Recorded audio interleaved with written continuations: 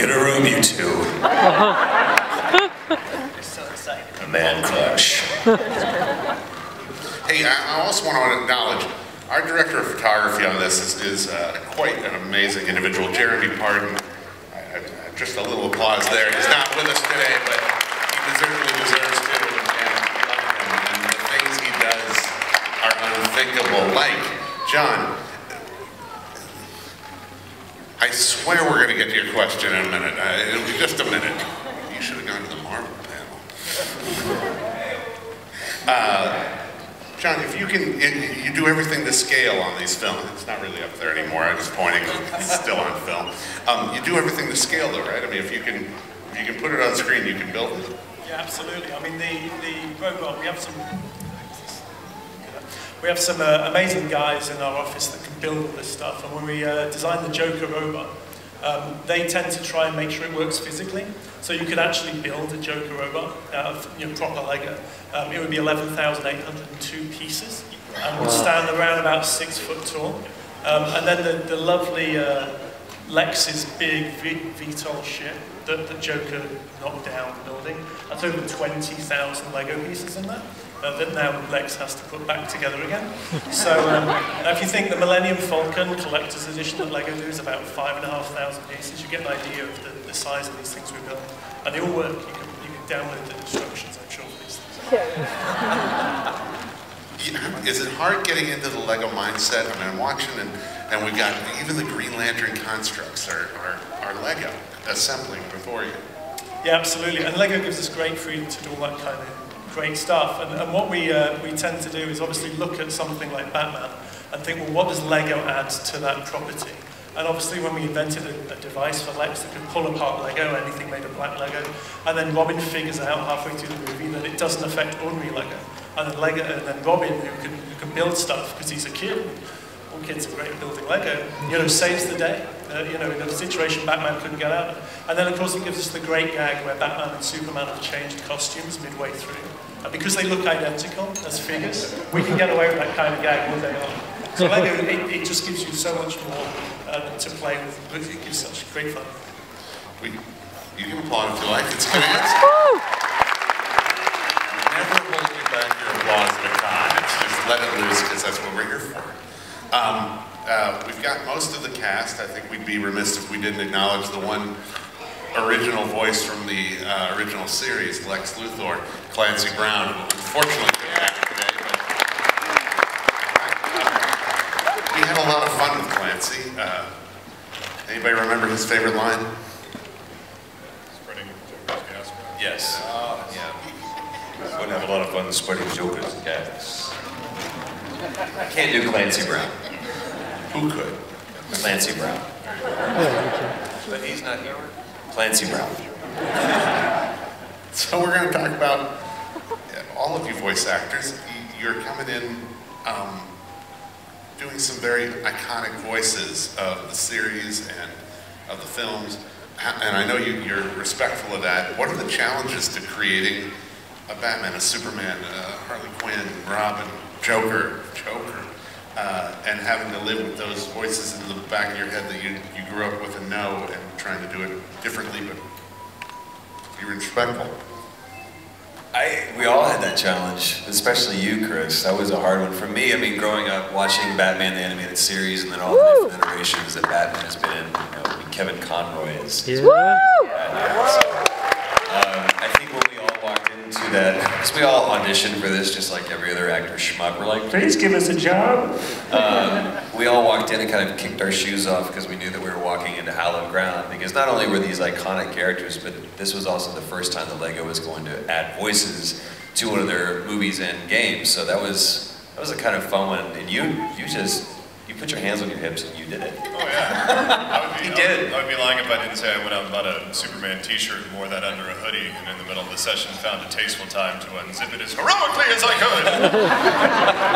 Two people laughed and other ones just shook their head.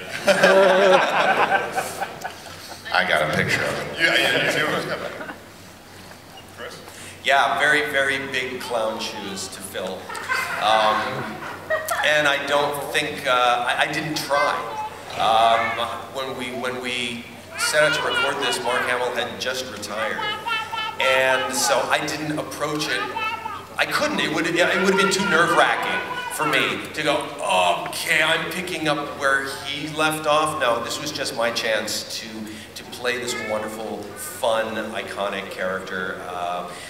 I went back and I watched so many of the other old iterations of the Joker from the movies. I mean, the Jack Nicholson one and the Heath Ledger and Mark Hamill, of course, back to Larry Storch, who did it for the Super Friends back in the 70s. Wow. And I just tried to give it my own spin.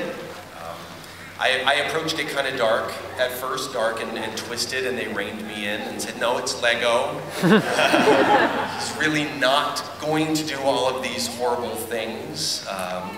And so we again reined him in and wound up finding a place where I think he's still a little threatening, but fun and dangerous and silly. Yeah, I'm hoping you will, Charlie. I doubt that was needed to go to the bathroom or something. No. These guys are all so talented, and they do so many great voices that when they were casting this, they had to dig into that bag of talent to decide what they were going to bring to the project. I, on the other hand, have this voice. I'm a one-trick pony, and therefore I just basically did this, which was kind of easy for me. But I will say, honestly, and I think this goes for everybody, as far as our voice director, Cam Clark, who's not here, when we all did audition, I don't think he held us up to any standard. I think he basically just wanted to see what each one of us brought to the table and just sort of nurtured it from there. So it's rare that you get to do a hero or something of this magnitude where you are allowed to just sort of be free with the material. Sure. Don't knock anything over. I'm not yet. And Laura had multiple voices. That I did. Yeah. I love it when you have multiple voices. Yeah. Travis and Laura are married.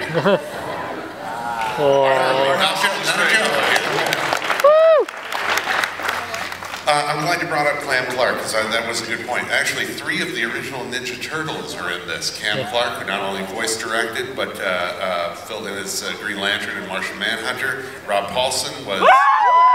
Yeah. Just say that in the streets. Rob contingent back then. Yeah, he filled in with the Riddler, and he was obviously Raphael in the Ninja Turtles. And Steve Blum. Is Steve still here? Steve's here?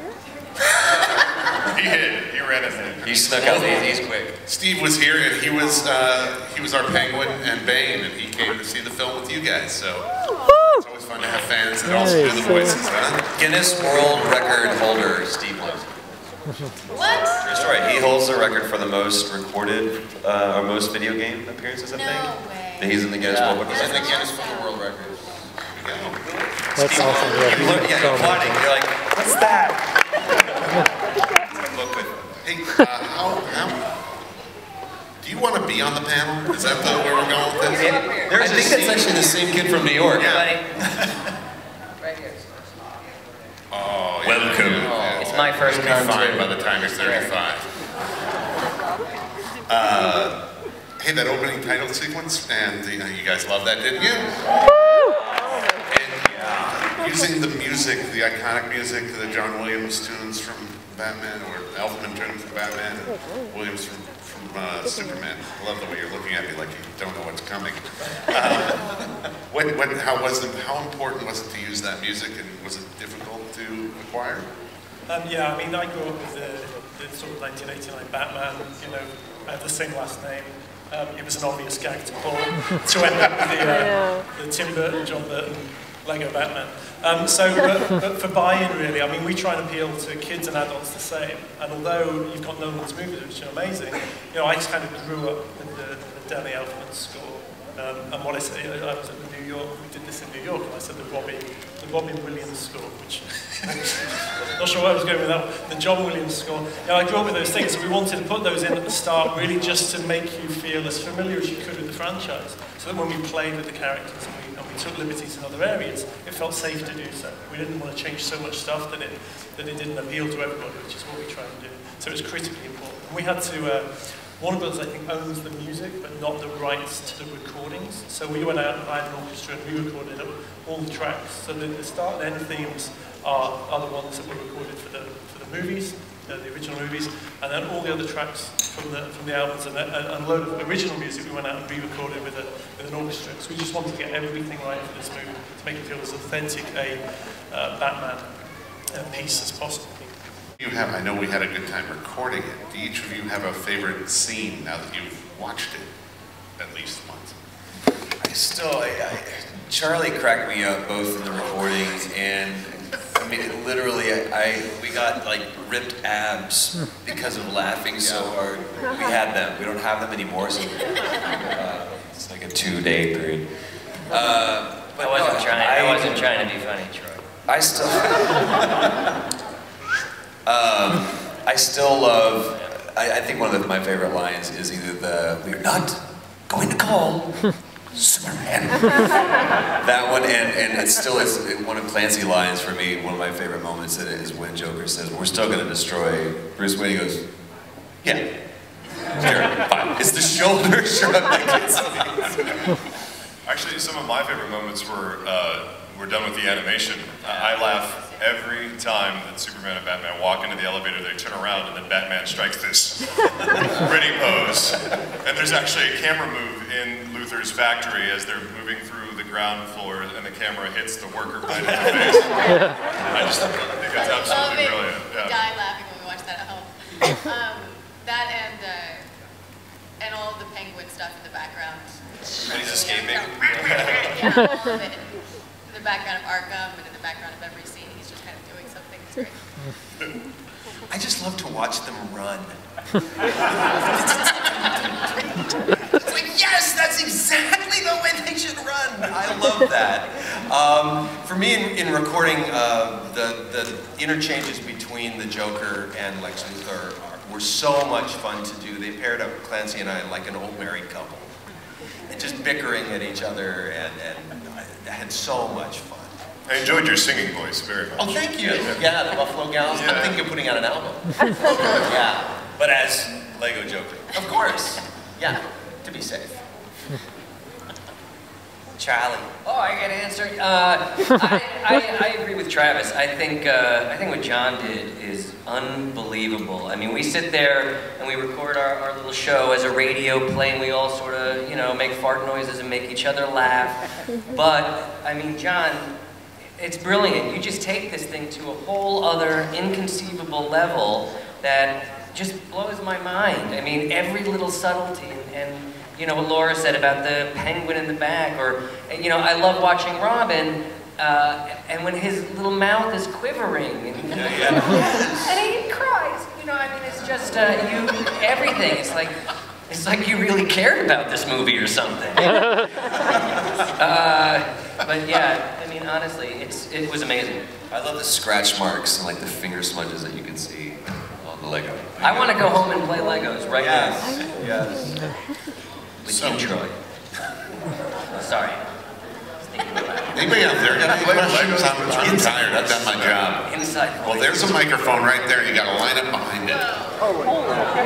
And there are a couple of rules about this. Will, sit down. Look at those kids you're pushing out of the way. Jeez. How do you get it down? You have to stand on your tiptoes, or some nice person in a row come over. There we go. Every time I record, they have to lower the microphone for me too, so I'm with you. Simple rules. Number 1, you got to say your name when you ask the question. Number 2, you got to ask a question. Don't just tell us how good you like Legos. And number 3, be respectful. And you might win a prize if it's a really good question. Okay, go. My name is Alexia. How does the Joker, how does the gas only does it for the Joker? You know how, Lex Luthor was going to be president, and after that, it only worked for the Joker? How did I love that a 9-year-old is asking a narrative question.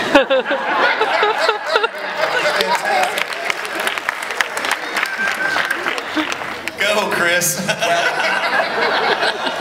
get him, Chris. I could explain it to you, but that would be telling. And we can't have that.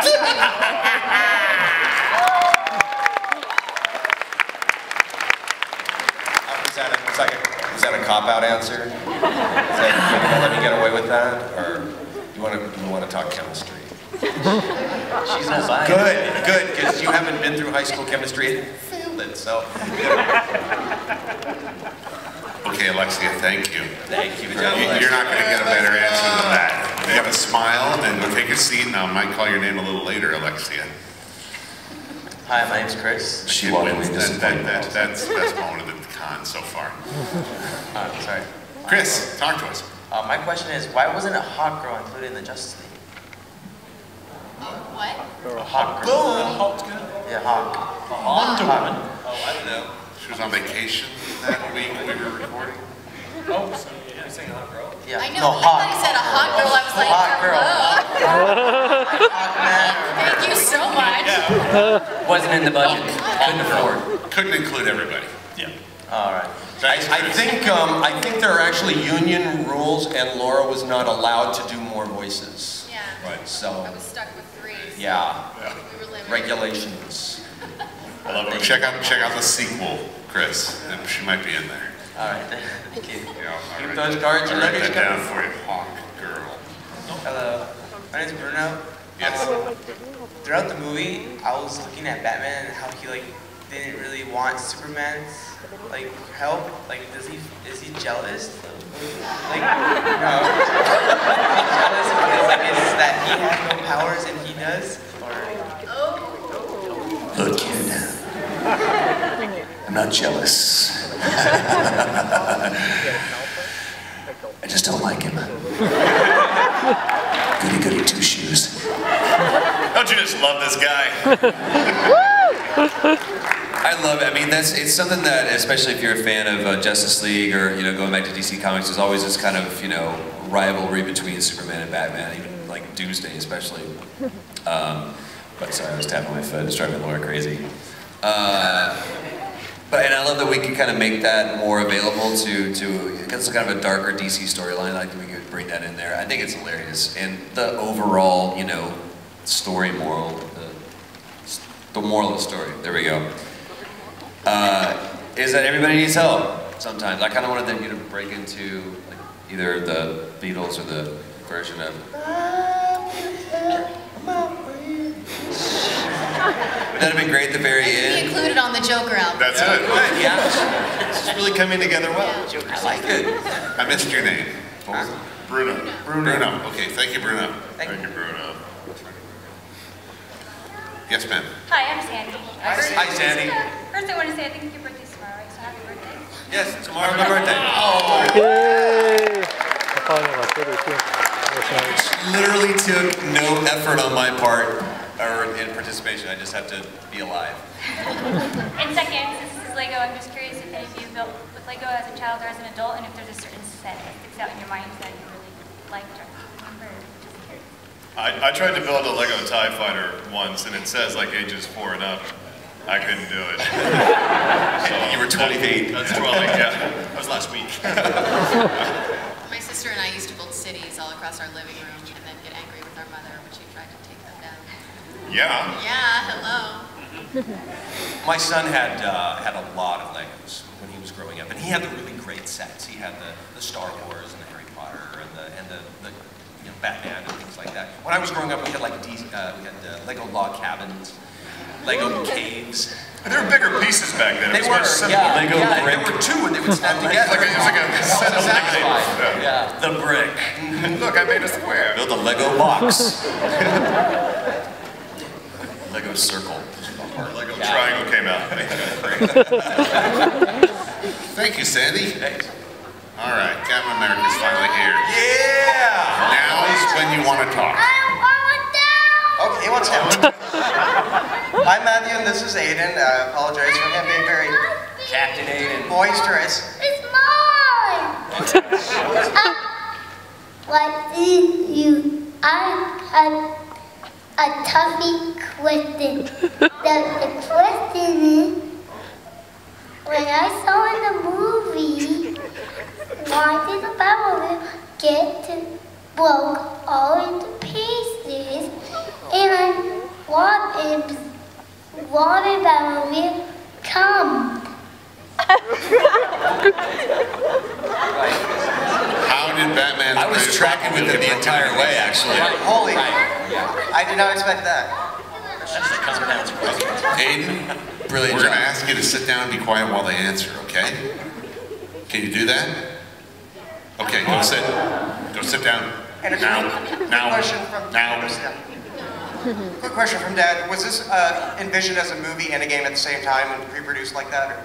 It was produced as a, I'll try again. We wanted to make a Lego Batman sequel. We didn't really want to use The Dark Knight because we just thought it was tracking too old for kids. So we decided we'd have to make our own movie to parody. So we created, script wrote, recorded all the voices, did all the animatics, and laid out the movie. And then we looked at the movie and say, right, let's turn this into a video game. So we created the movie so that we could make a video game from it. And the movie took a lot longer to get perfect than the video game did, as it turned out. What was the original question? Why did the Batmobile blow up like that? Is it made out of black bricks? And where did Robins come from? Oh, okay. Yeah, sure. So Lex Luthor invented a device using a strange energy that can pull apart any Lego that's black. The black Lego, that color absorbs this energy and pulls it apart, and it only works on black Lego. And Batman has indestructible toys normally that can't break, so he pulled it all apart. Robin was back at the Batcave using all the bits and pieces he found. He built a Batmobile, because he's good at building Lego, even though not everything works. The last thing he built worked, and he saved the day. Captured in your story. I don't know how I'm going to follow that excitement. Tough choice there. This is a question for John. It looks like you're going to open this up to, I guess, sequels, or you're going to continue on with this. Are you going to use smaller heroes like Dr. Fate, Captain Marvel, or the Question? He's making those Stock up. answer would be, we'd love to do a sequel. It's clearly set up for one. You know, there's a negotiation with Lego, DC, a whole bunch of people. We'd love to make a sequel and get a whole bunch of different characters in there. We have to, I mean, we appeal to kids and adults alike, and I think we love putting in cameos of perhaps the less familiar to kids characters, which is great for them to have experience of that. But we also need to go and pick up the characters that kids are going to know about. So it's a careful balance between sort of the fans and the great characters that are lesser known, and also making sure there's enough of the well-known characters so the kids can follow the story and understand who the characters are. Because we only have 70 minutes to introduce from scratch a whole bunch of characters that the kids wouldn't necessarily know. But who was it specifically? Was that? Captain Marvel. Got that Captain Marvel down. What was your name? Tyler. Next. Mr. Mason Jar, is that what you said? I'm just making up heroes over here. Captain Spatula. You know. Spatula Man. Favorite kitchen implement. My name is Dave. I enjoyed the film very much. A very similar question to the previous gentleman. Why did the Batmobile blow up? Any plans to make a Marvel-related movie, or perhaps make this into a weekly TV show on a summer level? We'd love to. Yeah, I mean, there's a question. Yeah, I like that question. Yeah, I would The like actors just saw wonderful. You want to ask that one again? I can't talk about Marvel because they didn't fly me over here. But we are making the Marvel video game. What was the second part of the question? Sorry. The TV show. A weekly show. Yeah, we'd love to do the show. The only way we get to do a show is if everyone buys lots and lots of copies of our film. Go out and buy this. The more likely we'll get to do more stuff. So, they're waiting to see how he does. So. You'll have the power. May 21st. Thank you, Dave. May 21st, available on Blu-ray, DVD, download. Thank you. Buy the game. Yes, Batman. Speak to us. Hi, my name is Bruce. No. Yeah. Really? Sure. Really it is? I think you're missing something on your face. Okay. Alfred's taking care of it. Oh. I have so many questions, but can I? Just one. Okay. How did Cyborg find out that the Bat Cave was broken? How did Cyborg find out the Batcave was written? Okay. Internet. So, right, you're going for plot holes. Martian Manhunter told them all. You didn't see it on camera, but he let them know that Joker's blown up the Batcave and they've got to go and stop the robot. Magic And Martian Manhunter knew because he's got a thing in the tower that detect any kind of seismic in the watchtower, seismic anomalies.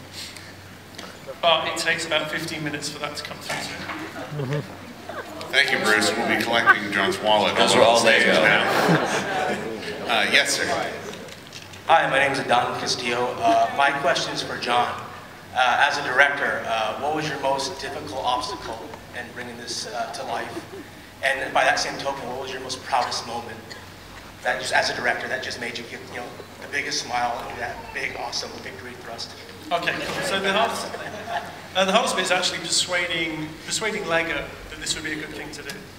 They've done the video games with us, and we had to prove that we could make movies, because this movie was made with the video game guys. I mean, that was rendered on our video game engine. We did the whole lot in-house. We didn't do anything. We didn't go external for anything. So that was the hardest thing, was getting Lego on board. The proudest thing, I love seeing Lex's VTOL get smashed into thousands of pieces. I love how seeing that voices with such an incredible talent can bring such entertainment and comedy to life from the characters that we'd worked with sort of 8 years in various different ways. So my name is Enver, and I have mainly a question for Troy and Travis. So Lego and Warner Bros. Already announced they're making a hybrid live-action CGI Lego movie, and Lego Batman and Superman are going to be in it. Are you guys going to redo your role in that movie? For that one, we're not.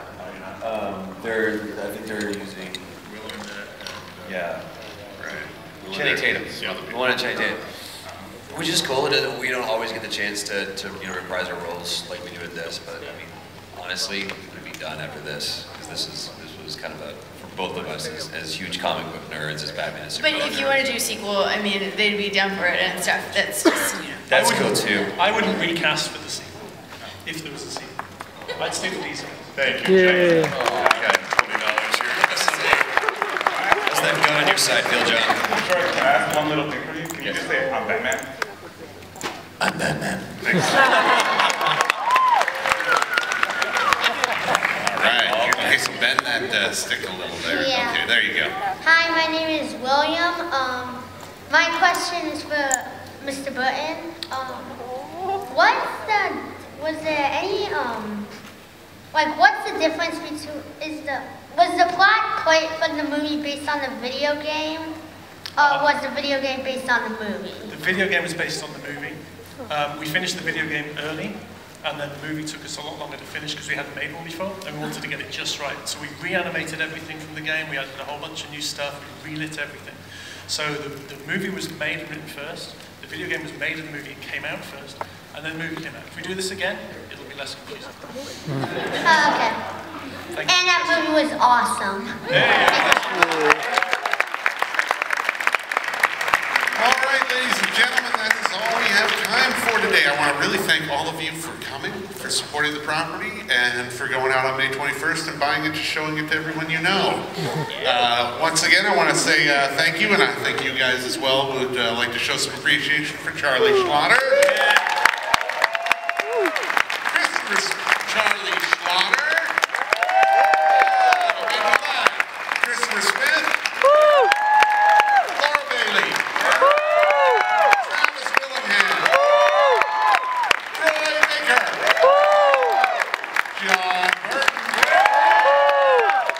Lego Batman. You guys have a great rest of the Easter Sunday. Hope the money brought you something, and I need to see Alexia. Go to BKBN.net. Go to BKBN.net. Go to BKBN.net. I tell you to go. Go down.